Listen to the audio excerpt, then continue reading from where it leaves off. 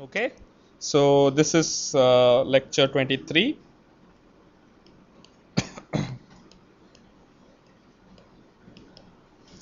Okay, so we saw quite a few things in the previous lecture. Okay, and a lot of interesting new things which are quite crucial in understanding why LDPC codes work in practice. Okay, towards the very end, I showed you a plot. Okay, so maybe I'll insert that here. It's a picture.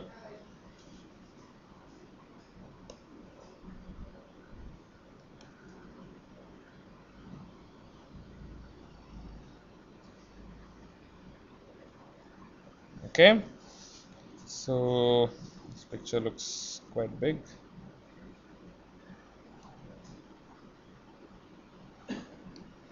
Okay, so then at the end of the day, after everything has been said and done with all these analysis and thresholds and all that, finally this picture is very crucial. Okay, so you should be convinced about the performance of LDPC codes immediately after seeing this picture. Okay, so you can go back and work with a lot of these things like thresholds and all that, and finally that's very important that you know all that. But at the end of the day, this is the picture which justifies LDPC codes.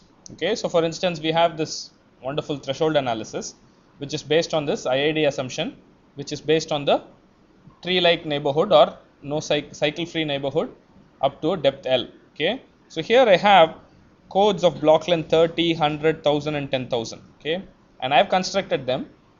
Okay, I have constructed so that there are no length 4 cycles. Okay, so I have taken care to remove length 4 cycles, and each and every one of these parity check matrices has a lot of length 6 cycles. Okay, they have quite a few. Well, let me not say lot. They have quite a few length 6 cycles. Okay, so what does it mean? The moment I say there are length 6 cycles, length 8 cycles, up to what iteration do you have IID assumption being valid? Okay, only up to 2 iterations, right? So third iteration onwards, you will start having problems with your IID assumption. Okay, but still, what happens here?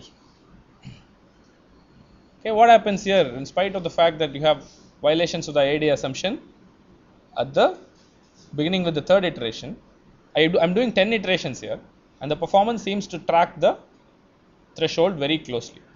Okay, so that is pretty much the state of knowledge today as far as analysis of LDPC codes.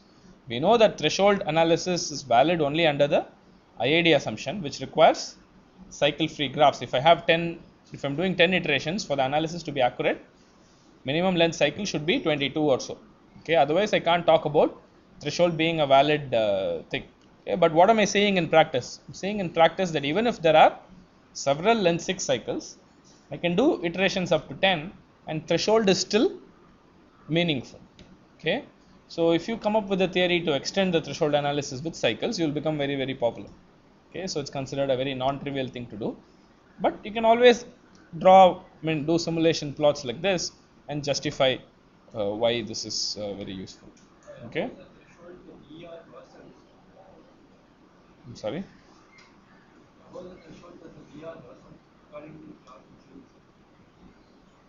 No, this plot, the x-axis is transition probability. Okay, so as you move to the left, the transition probability becomes better.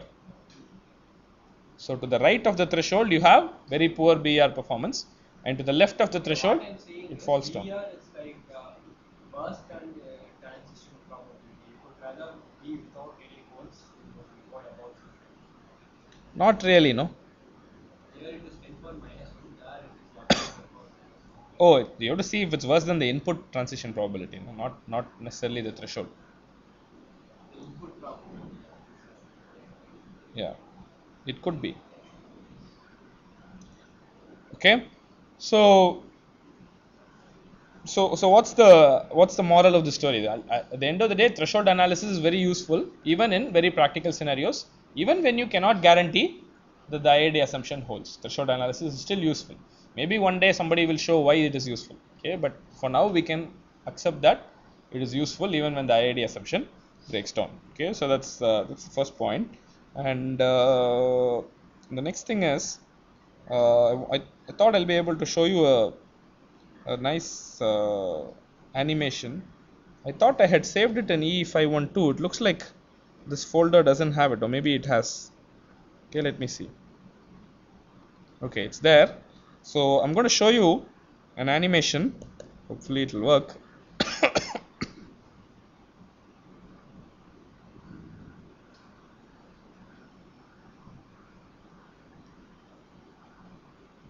Okay. So I have to explain quite a few things. Can you see it large enough? Okay, maybe I'll blow it up a little bit. I'm sorry. Okay, but that's good enough, right? You can see what the animation is. Okay, so this is okay. I have to explain quite a few things before I launch into this. So far, we've been discussing the decoder from a graph point of view. Okay, right? I've always described the messages as flowing from bit nodes to check node or check node to bit node on the edge. Okay, what does an edge correspond to in the matrix? The ones. Okay, so I can imagine at any iteration in step A, okay, there are a bunch of messages that are flowing along the edges. I can imagine that as a matrix. Okay, matrix, a sparse matrix with the messages being put on the non-zero positions of my original parity check matrix. Okay. Okay, maybe this is a little difficult for you to imagine, but let me start with very simple things first. Okay, so this is the 30, 15 parity check matrix that I've put up here. So what do I mean by saying this is the matrix? Okay, so remember, yeah. Okay, so I guess it's clear to you. Okay, so it's got 30 columns and 15 rows. And what are the green blocks? The green block represents a 1. Okay, black means it's 0. Okay, so in the graph, the green blocks represent edges. Okay, so in step A of iteration 1, I'll put values on these green blocks. What values will I put on these green blocks? The actual messages that are flowing on the corresponding edge. Okay, for instance, from the channel, what do you receive? You receive 30 bits. Okay, each of those bits I can associate with each column. What will happen in step A of iteration 1? All the messages will flow on that column. Okay, so you'll see I've assumed all 0 code word. Okay, and my probability of error is quite low, so you'll have very few errors in each out of the channel. Okay, and what I'm going to do here is, so you can read, if you can read the title, it says block 1 output after iteration 2. Okay, so I'm going to backtrack a little bit. Okay, so this is not going to allow me to backtrack. Huh? How do I backtrack with this? Okay, so clearly you guys are better at Windows Media Player than I am. Okay, so then what do I do? It's not changing. I have to play, is it? But I want to stop immediately at the first frame. Okay, no, but it's going. Oh my god, it's gone. It's the third button from the left that plays it slowly. Third button from the left? It plays it. No, it won't play. How do I play it slowly? Is it possible? Okay, anyway, so let me try to be very quick with my play and pause. Okay. Okay, but somehow it's gone to iteration 1. Okay, I want to. Okay, so I guess it's not too bad, but this is not the thing I want. There is one more frame before this.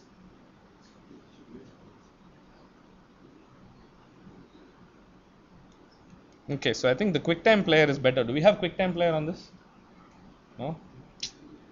It's a problem with these Windows things.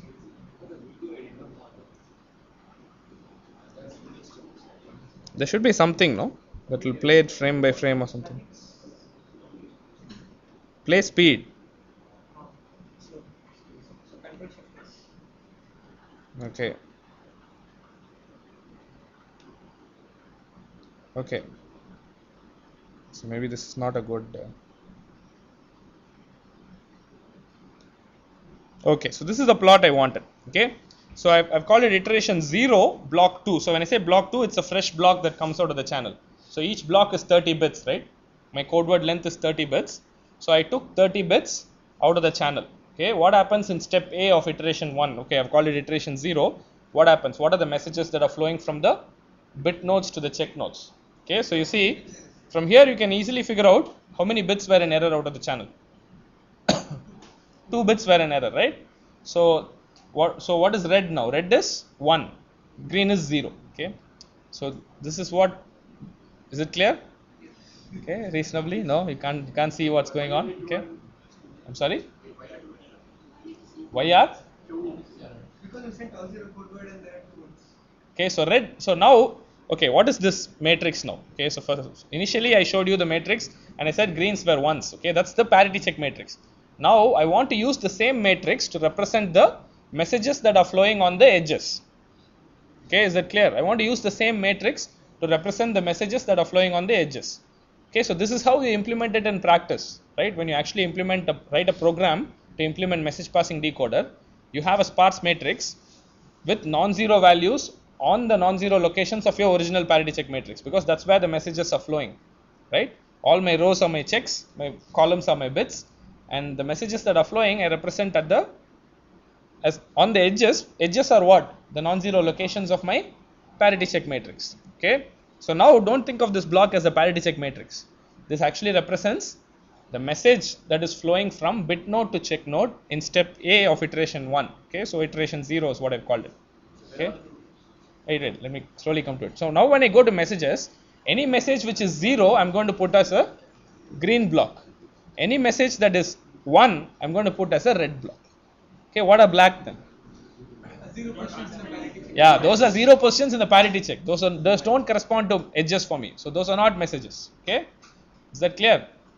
Okay, so this is how you actually represent the message flow in your program. Okay, it's a sparse matrix. It's an easy way of thinking about it. Okay, or you can write a graph or whatever. I mean, something. So this is basically this is how I have represented the graph. Okay, I'm only going to show messages from bit node to check node. I'm not going to show messages from check node to bit node. Okay, just to simplify the animation, I could have added that also. It's not a big deal, but that I've just shown messages from bit nodes to check node after each iteration. Okay, hopefully I can stop it iteration after iteration. We'll see. Okay, so you see this is what happened after iteration 1.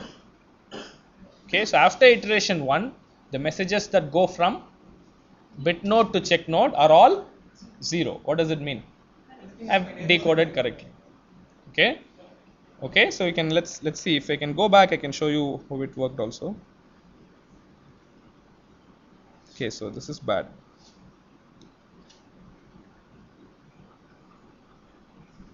Okay, this is block 1, right?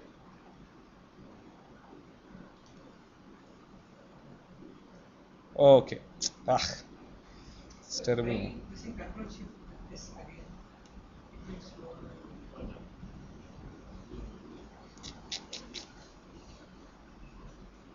I don't know. I'm not even able to grab that thing. So okay, anyway. So let's see.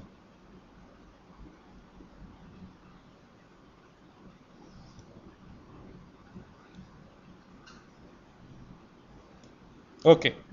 Anyway.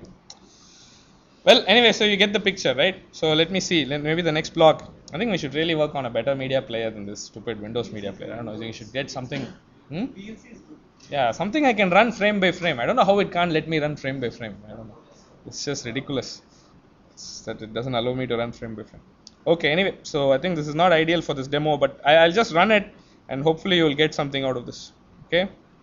So you see this is next you will see block 3.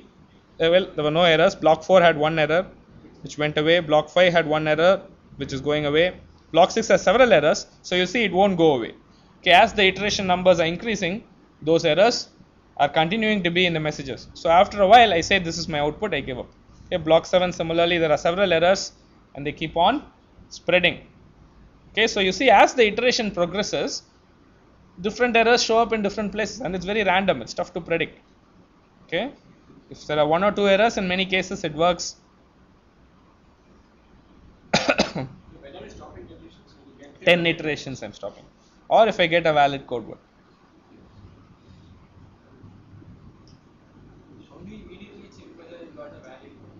You give zeros and all H times you take your parity check matrix, multiply with C cap transpose. not an expensive operation. No, you are doing it actually. You can see, you will see at the check nodes you are always evaluating the checks, so you can use that to simplify your. Okay, so you can see how it works. Okay, and it's so you can imagine this is for the 3015. I could have also done this animation for the 151. It would have been much bigger. The boxes would have been much smaller. Maybe you can't see it. Okay, So I'll try to upload this animation also on the website. Maybe then if you have a better media player, you can play it frame by frame and see how it works out. Okay. So but roughly the idea is clear, right? So this is how the the messages would actually look. Okay. So it's difficult to do it in class. Take a 30 by 15 matrix and fully do it, run it for you is tough. Okay. For each Solomon decoding and all, we can do it, but for these kind of decoders, it's difficult to do. Okay. You want the code? Well, let me. Well, I have some ideas about that. We'll see. Okay, so how do I get back? Okay, this is not what I want. I want this.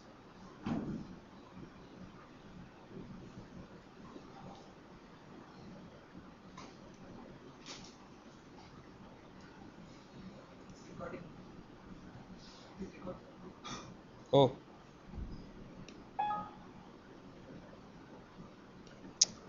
shit. This is terrible. I want that bottom thing to come. I don't know how to make it appear.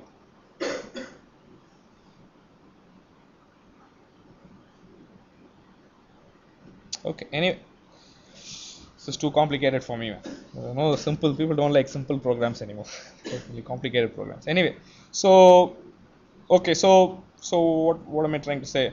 So for a very large block length, okay, when you're actually even running a simple algorithm like Gallagher A, all kinds of things will happen, and things like what you observed. And people were making remarks yesterday that you may never converge, right? It will keep on going on and on. And you saw that happen quite a bit. Okay, some very strange things can also be observed. There'll be very few instances when you will converge to the wrong code word.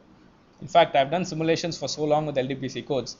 I've rarely ever seen, unless I picked a real bad code from the ensemble, I'll hardly ever see convergence to a wrong code word. It will either converge to the right code word or it will keep on doing these oscillations back and forth, back and forth. It will never converge. Okay, so those are all interesting properties for this decoder, and you can't really analyze them in a very easy way. So how it works, right? It's quite strange to analyze. Yeah, so yeah, exactly. So you'll not have problems of wrong convergence with these decoders. Well, in practice you won't have. I mean, can I prove it? Maybe I can't prove it. Okay, but in practice it's very unlikely that you will have it. It's tough to calculate any other probability. Okay. Okay. All right. Yeah, by simulations you can check. Okay. So the next thing I want to do is go back to this PL and QL things and just speak a little bit more about it. I think I kind of rushed the whole threshold argument towards the end, but hopefully it's clear. Okay, so PL was what we said. PL is probability that a message from bit to check node, no, bit to check equals 1.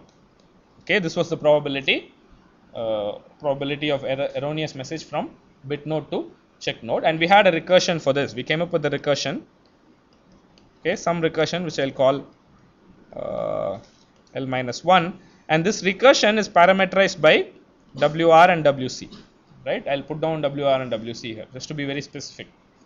Okay, there were terms inside the recursion which involved WR and WC. We in fact did it in two steps. We went from PL to QL and then QL to PL plus 1. Okay, so that's how we did that, and P0 is the same as the transition probability P. Okay, so in fact you can even say this recursion is actually a function of PL minus 1 and P. Okay, the reason is at each step P is also involved. So you'll see, right, from when you went from QL to PL plus 1, P was also involved. So if I have to write that properly, this is a very nice and concise way of writing down that recursion. Okay, so now when you study this function, you have to study it as a function of two variables in PL minus 1 and P. Okay, and there are a lot of interesting analytical properties for this function. Okay, and what are its fixed points, what are its is it monotonic with respect to one argument, is it monotonic with respect to the other argument, and all these properties are very interesting, and there's lots of studies based on those things. Okay, so I don't want to talk too much about it. I'll simply state some analytical properties of this function. Okay, I won't even state it. I'll just say some properties properties are important. Okay, analytical properties such as monotonicity, monotonicity with respect to P and PL minus 1. Okay, okay, both of those are interesting. And then fixed points. What is fixed point now? Yeah, so fixed point would be PL will be equal to PL minus 1. Okay, if you reach a point where the iteration basically converges, right? It doesn't go beyond that. Okay, so yeah, the derivative being equal to 0 is also another way of looking at it. Okay, so fixed points etc can be studied. Okay, and there's lots of literature. You'll see there's lots of literature on these kind of things. Okay, Which point is not PL equals PL minus 1? Probably should become 0. uh, no, I mean for the function fixed point is PL equals PL minus 1. Not the code. Not for the code or anything. I'm just saying fixed point for this iteration. I'm just studying analytical properties of this function. Okay, so you want to derive it, you want to see if it's continuous, you want to see things like that. Okay, analytical properties. Okay, so fixed points are, there is a connection between fixed points and thresholds, which is again very interesting. Okay, so then how do you define thresholds now? So okay, so the way I said that is for depending on P. Okay, so clearly if P equals 0, okay, what is PL? PL converges to 0. And if P equals 1, what happens to PL? Okay, it will also be 1, right? So those two you can check, you can put it in that formula, you can plug it into the formula, you'll see if P is 0, it will be 0, if P is 1, it will always be 1. Okay, so from there you can argue, since it's a monotonically decreasing sequence bounded away from 0, there will be a minimum value of P, minimum or maximum? Yeah, maximum value of P for which PL will still converge to 0. Okay, and that's how you define the threshold. Okay, so let me write down how the threshold is defined. Okay, P star is maximum P such that PL converges to 0. Okay, so in fact people don't use the word maximum here. The reason is, yeah, you use supremum. You don't want the maximum to be in this set. So if you do that, then you can't define it properly. You can always keep on going over and over. So if you say supremum, that's the right thing to say. Okay, so anyway, but if you're not worried about it, just forget about it. Just say maximum. That's good enough. Okay, so so you start with P equals 0, you keep on increasing P. Okay, run this recursion. See at what point you're getting the PL to converge to 0. Till what point you're getting PL converging to 0. At one point you'll see sharply PL will converge to something non-zero. Okay, it will converge to something which is not 0. At that point you declare that as your threshold. Okay, the smallest value at which that happens becomes your threshold. This is a proper way of defining thresholds. One can do it. See, this recursion is not very difficult. You can implement it in MATLAB in 2 lines, right? Just a simple closed form expression. You can implement it in 2 lines and write a simple program to run this recursion. Quickly find thresholds for WR and WC. Okay, like I said, for 3,6 the threshold is 0.04. Okay, for other things also you can do it. Okay, so that's about the threshold. Any questions on how to compute this? This is clear, right? Okay, at least for the Gallagher A algorithm, this is clear. Okay. Yeah, one can study that also. So you can write the whole thing in terms of QL. So instead of studying this recursion, I can write, for instance, so he's saying instead of studying PL tending to 0, why don't you study QL tending to 0? Both of them will happen together actually. It's difficult to have one happening and the other not happening. Because if PL has gone to 0, QL will become 0. If QL is 0, then PL plus 1 will become 0. Right? The way we defined our iterations. Okay? But let me reiterate once again, the QL iteration might be useful in some case. Okay, because the form of the QL iteration is different from the form of the PL iteration. You write the whole iteration for PL in one way, you'll see that whole expression is different from the expression for the QL iteration. Okay, in some cases that might be easier to optimize or study or anything. So for that reason, you might study the QL iteration. Okay, so that's also equally important. You can write QL instead of PL also for this. Okay, so there's no sanctity for the bit to check message being 1. You can even look at the other one. Okay, any other questions on this? Okay, so the next crucial thing to understand is to understand this analysis in terms of the neighborhood. Okay, so that's one more piece of understanding which will give you more clarity about what's actually happening. Okay, I've been talking about this neighborhood and I've been associating this IID assumption to lack of repetition in the neighborhood or lack of cycles up to suitable depth in the original graph. Okay, so let's try to write down the neighborhood and associate this PL and QL to different stages of the neighborhood. So you'll see there'll be a natural association. Okay, so that's very important. Okay, so let's see that. Okay, so let me write down the neighborhood. Just the I'll call it the neighborhood view of Gallagher A.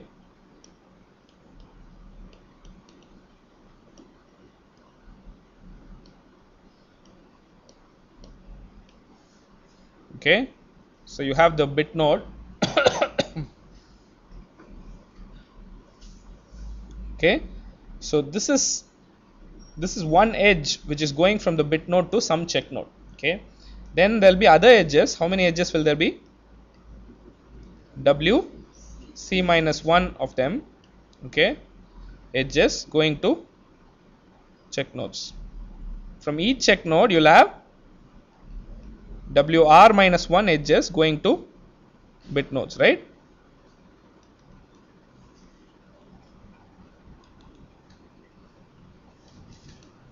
Okay, so these guys will be WR minus 1. Okay, so likewise the neighborhood will keep on going. Okay, so this is depth 1, no? This is depth 1 or depth 2? Depth 2. Okay, so then you go to depth 4, depth 3, you will get C minus 1. Okay, I know I'm drawing a very bad picture, but maybe you can improve this. Each of these things will be W C minus 1 again, and then you have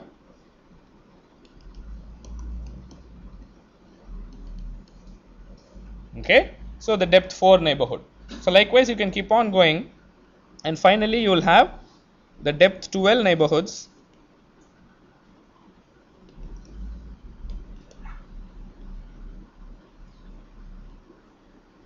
ending up like this, and even here you will have WR minus 1. Okay, so this is, let's say, depth 12.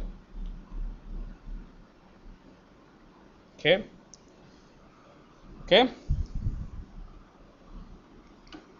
so how am I going to think of Gallagher A decoding on this neighborhood? So for each bit okay, this is quite important.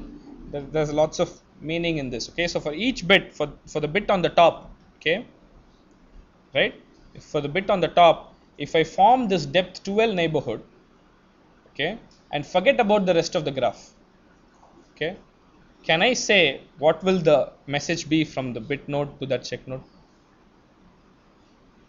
Okay, so if I'm only interested in this message after L iterations, okay, I don't care about any other message. Okay, so suppose I isolate my view at one bit node, okay, and say the message that goes from that bit node on a particular edge, okay, I've come to that point.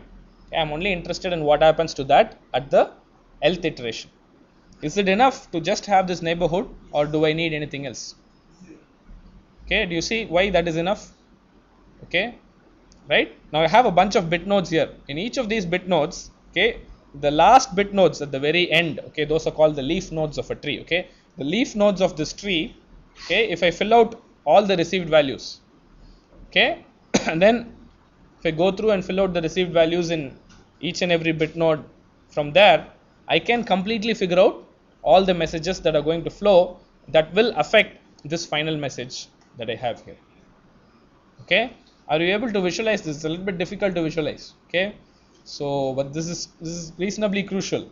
Okay, is there any confusion here, or is there any, sorry? Okay, so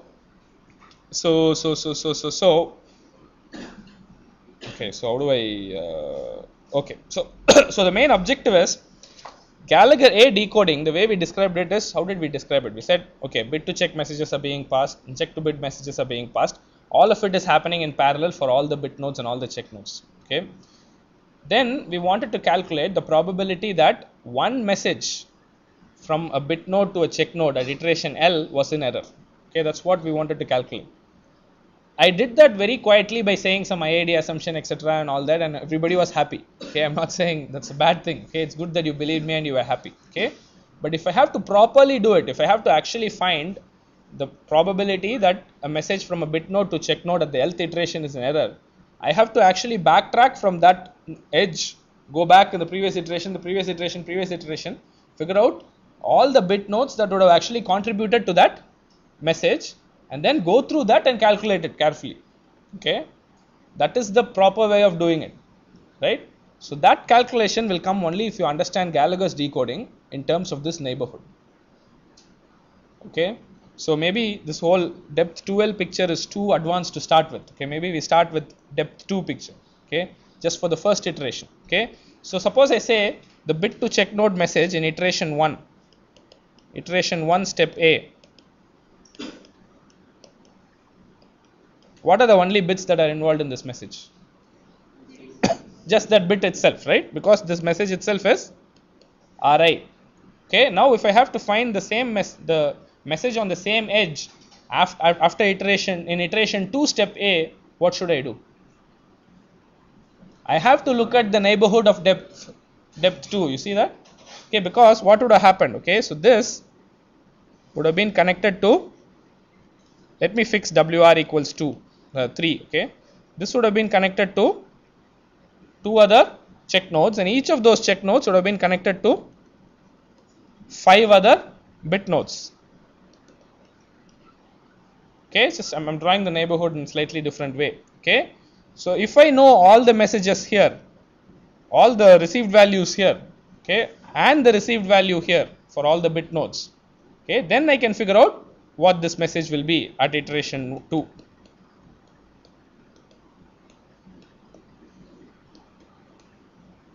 Okay, you're not able to see this?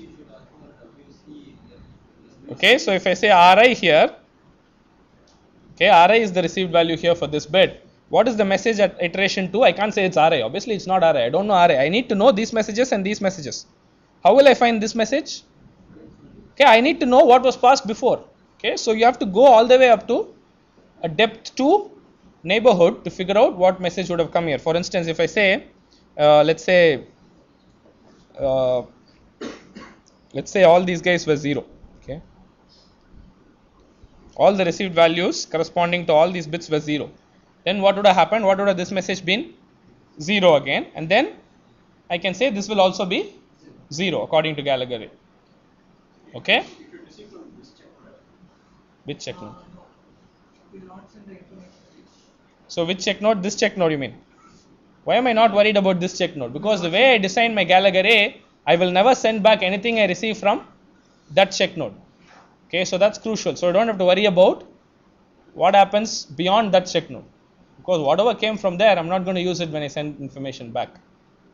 Okay, so to figure out the message that is being sent in iteration 2 step A, I need to look at a depth 2 neighborhood of this bit node. Okay, okay. Now I can repeat the same thing. Suppose I say iteration 3 step A, what do I need? I have to again figure out what messages would have come before this. So I have to put one more check node here, one more layer here. Okay, right? So this picture I've generalized here. Okay, in the previous picture, that's what I've written down. Okay, suppose I want to figure out the message that goes from a particular bit node on a particular edge, I have to look at its depth L neighborhood. Okay, like he said, I don't have to worry about what happens to the neighborhood of the check node here. This side I don't have to worry about. On top of that, I don't have to worry about. Only to the other side I have to look at. Okay, okay, hopefully it's reasonably clear. It requires some careful thought. I mean, it's not very simple in the first place. Okay, because I've described the Gallagher algorithm, it's most easy to describe and analyze in this parallel fashion. When you isolate it to one bit node and see what are all the other bits involved, it's a little bit difficult to imagine that. Okay, but it's important. Okay, it's very important. Now I want you to calculate something. Suppose I want to calculate the total number of bits that will be involved in the calculation of this message. Can you calculate that? All the bit nodes in this neighborhood. Okay, the total number of bit nodes in this neighborhood will be the bits that were involved in the message from the bit node to the check node. Okay. Okay. The bit nodes in the neighborhood or the last only 12. Yeah, only 12. No, all these other bits will also be involved. Sir, but those the information that is sent on that branch or on that this one depends on these again. No, no, no, no, no. It also depends on what was received there. See, if these two match, then see that can actually be Ri, right? This message can be Ri if these two don't match. So obviously there is a crucial dependence on every bit node in the neighborhood, not only the leaf nodes. See, you start at the leaf nodes. Yeah, in iteration 1 you start at the leaf nodes.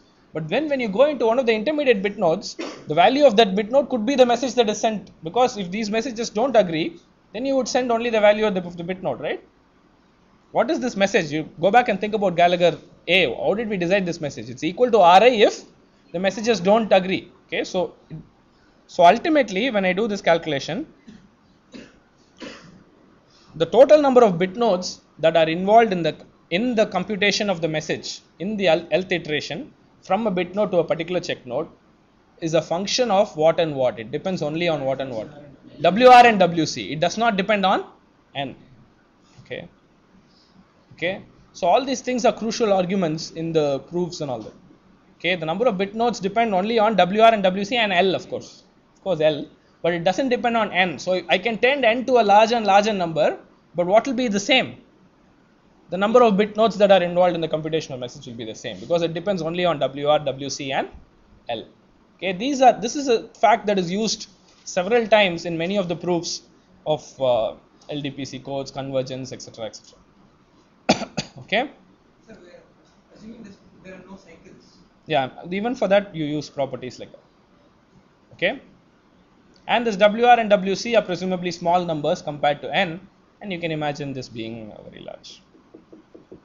Okay, that's the first thing that I want you to think about. Once more, convince yourself that you understand this relationship between the neighborhood and Gallagher decoding algorithm. Okay, next thing I want you to do is I want you to put down P0, P1, P0, Q0, P1, Q1, etc. on this neighborhood plot. What is where is the probability P0 going to show up? What is the probability P0 is where? Which one is an error? The R's at the leaf nodes. Okay, what about Q0? The one immediately above that. Do you see that? Okay, so if you have edges here, okay, so this is where P0 will show up. It's the probability that the message from the channel is an error. Okay, these messages, any of these messages are an error. The probability that any of these messages are an error is Q0. What about Q1? The next stage. P1 next stage, Q1 next stage. Okay, do you see that? Okay, so likewise as you keep going, you will get this to be PL, this will be QL L minus 1, etc. Okay, this will be PL minus 1, etc. Do you see that? Okay, and all our calculations, these IID assumptions, everything are valid if none of these bit nodes repeat. Do you see that also? Okay, if I make an all zero assumption and there is no repetition among any of these bit nodes up to depth 12, then I can assume IID, right? Because there's no dependence, they are all identically distributed. Okay, so this is how you tie up this whole thing in a solid way to the neighborhood. Okay, the neighborhood plays a crucial role in deciding what the message is from at a particular iteration, every iteration. Okay, and only the neighborhood plays a role. The other things don't play a role. Okay, whatever is outside of this neighborhood, those bits do not affect my message at iteration L. Okay, only these bits affect. Okay, so it's clearly suboptimal. Okay, if you stop at a finite number of iterations, the iteration number is very small compared to the block length, there is every chance that your decoding will be suboptimal. Okay, you may not even use all the information that's out there. Well, it doesn't matter to you if it's good enough. Okay. So it's important to even associate this calculation, this analysis P0, Q0 to this neighborhood. Okay, what is P0? The probability that the leaf nodes, the message from the leaf nodes are in error. What's Q0? Probability that from the check node to the next level is an error. Bit node to the next level is an error. That's what we calculate. Okay, I did that very quickly and quietly on the simple description. Okay, nobody really asked me any deep questions at that point, which is good. Again, you should understand that first, and then go and dig in here and understand this further. Okay, the reason why this understanding is very crucial is eventually we will go to a situation. Okay, the next thing we'll do is we'll move to a situation where we don't expect the graph to be regular. Okay, so we will make it irregular. Okay, what do I mean by irregular? Some nodes will have different degree, some other nodes will have different degree. Okay, then what will happen?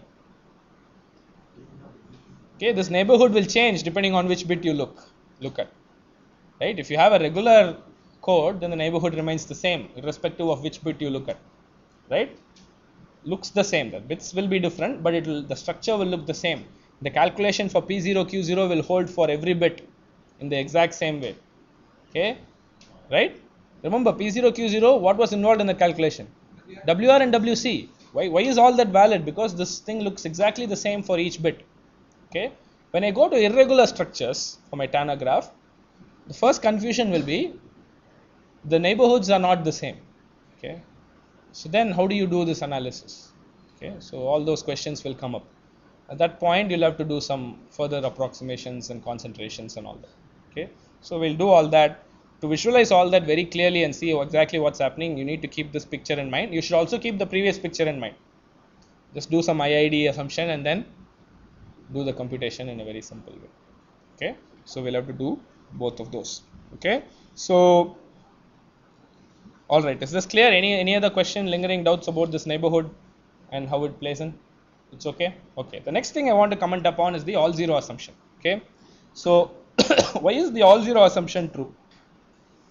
Okay,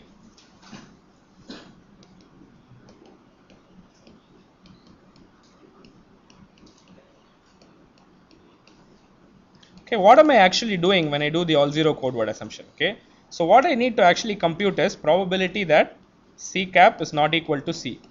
Okay, this is what I'm interested in computing. This is my probability of error. What I could do is sum over all codes in C, all code words in C, my transmitted code word, probability that C cap is not equal to U given C equals U times probability that C equals U. Okay, I'm going to condition it on each individual code word, find the probability that you have an error given that that code word is transmitted, then sum it over all those cases. Okay, I'm going to assume all code words are equally likely a priori. So what will be this value? 1 by 2 power k. Okay, so that's clear. Okay, but what about these guys? Why should they be all equal? Okay, suppose I say, no, let me rephrase, let me slow down a little bit. Suppose I say this expression is independent of u, it's equal for all u. Okay, then what happens? I can even pull that out and say this whole expression will simply become probability that C cap is not equal to u given C equals u for any u. For any one u, I compute this, then that will be equal to the entire probability. Okay, so what's a good u that you can choose that you'll know will be in all zero? Okay, so what do you need to make the all zero code word assumption in your calculation? All these probabilities given that a particular code word is transmitted have to be the same. Okay, one needs to prove this. Okay, right, remember what are we doing in the decoder? We are doing something which is not necessarily the same for each received code word. Right, if you receive a code, transmit a code word, the actual messages will differ. Okay, some things might be 1, some things might be 0, everything will change. Okay, so one needs to carefully prove it. Okay, so the trick to proving this is to show that if you transmit any code word u, okay, and then you face an error vector e, it's the same as transmitting 0 with the error vector e, and then you can map these two decoders one to one. Okay, so that's what people do. People show if you transmit u and face a particular error vector, okay, it's the same as transmitting 0 and facing maybe some other error vector. I believe it's the same error vector. So you have a one-to-one correspondence between a decoder for a code word u and the decoder for the all zero code word. They run exactly the same way. Exactly the same way in the sense, if you have an erroneous message in one decoder, the exact same message will be erroneous in this other decoder for the all zero code word. Okay, so you do that mapping and then you show it works. Okay, that needs to be done, it needs proof. Okay, but we will not see that proof in class. For we will not I will not do that proof in class, but I'll just say that it's possible to show it. Okay, a crucial necessity for this is symmetry of the channel. Okay, usually you need the channel to be symmetric. Okay, the decoder should also satisfy some conditions. On top of that, the channel should be symmetric. Symmetric in the sense what? Channel should do the same thing to both 0 and 1. Okay, for the BSC is a very classic, nice symmetric channel. It doesn't do anything very different to 0 or 1, so it works out. Okay, so channel symmetry helps in this proof. The decoder operation is also important, and one can do that. Okay, so by the way, if you want rigorous proofs for many of these statements, there is one central reference. It's a book called Modern Coding Theory. Okay, I believe at this point it's available for free download from Rudiger Urbanke's website. This book was written by, it's being written, I believe, by Rudiger Urbanke and Thomas Richardson. Do you remember these names? Okay, I mentioned these names before. Okay, you can do a Google search. You will find it from Rudiger Urbanke's website. Okay, but it's a difficult book to read, as in it's very rigorous and proper, and they've done a lot of careful study. But if all these missing proofs that I keep saying that I will not do this proof, you can go to this book and look at the proofs. Okay, it's a very all the detailed proofs are available there. Okay, and go back and check and convince yourself that the all zero code word assumption was very crucial for us in the simplification of the density evolution. Otherwise, you'll be stuck with some messages being, see, we could happily say probability of error is the same as probability that UL is 1. Okay, if I didn't know the message was all 0, I'll have to be careful. It will depend on the actual bit, and then I have to do all kinds of calculation. It will be the same, it won't change too much. You can show it will be the same, but the calculation, the computation becomes much easier if you do. Okay, Probability of error vector being 1, which is exactly same as the argument if you use probability of error vector being 1. looking at the error vector instead of looking at the thing itself. So, yeah, maybe. That's what we do in this proof also. Yeah, maybe. For analysis for a code word, you cannot have zero probability. So it's a little bit more tricky than that. Go and look at the proof. I mean, you have to be careful with the steps of your decoder. Okay, you should not see the steps of the decoder should not depend on what exactly the code word was, right? So sometimes it's not very clear that the way we described it doesn't depend on that. When you're saying the steps of the decoder should only depend on E, yeah, I agree with you. When you do a syndrome decoder, first thing you do is H times R transpose, which becomes H times E transpose. So anything you do is only dependent on the error vector. So you can happily assume all 0 and do all these things. You have to show that the steps of your decoder are getting rid of the syndrome, getting rid of U, and are operating only on the error vector. It's not clear because you're not directly computing all the parity checks. You're doing only partial parity checks, right?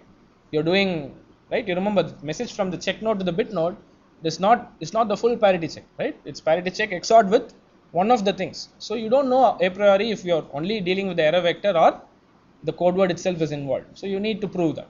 That's all. Okay. All right. So we'll stop here for today. In the next class, we'll pick up from here and continue so forth.